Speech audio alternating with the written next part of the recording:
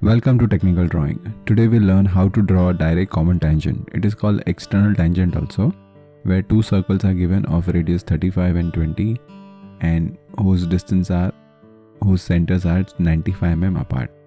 So measure and record the length of the tangent. So first we will draw a line. We'll mark point A and it is given 95. So from A to B it will be 95.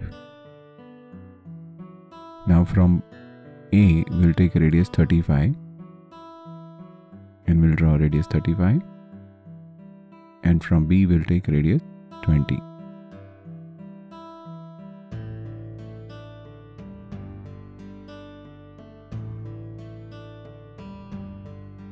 See, this is 35, this is radius 20, and distance between A to B is 95. Now you need to bisect that distance.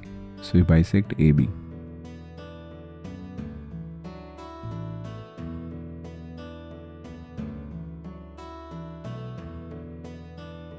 Then you draw a vertical line. Wherever it will cut, that is point O. Then take O to A and draw a circle. This is called mid-circle. Now DCT, right? So I will remember D as deduct. So 35 minus 20, it would be 15. So I'll take radius 15 in my compass. And from here I will draw radius 15. So wherever it will cut with the mid circle, that is point M. Now I'll draw line AM.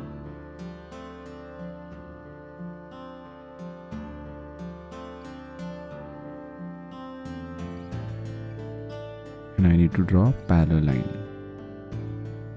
So I will keep my set square like this. I'll keep a scale this way. And I will draw horizontal line, parallel line.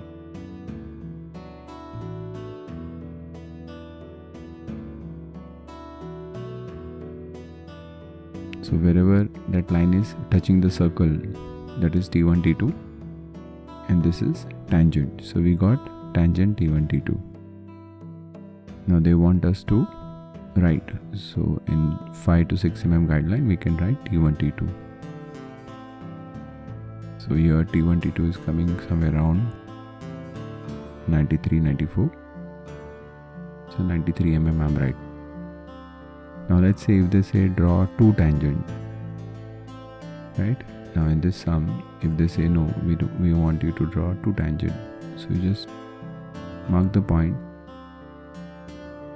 from top T1, T2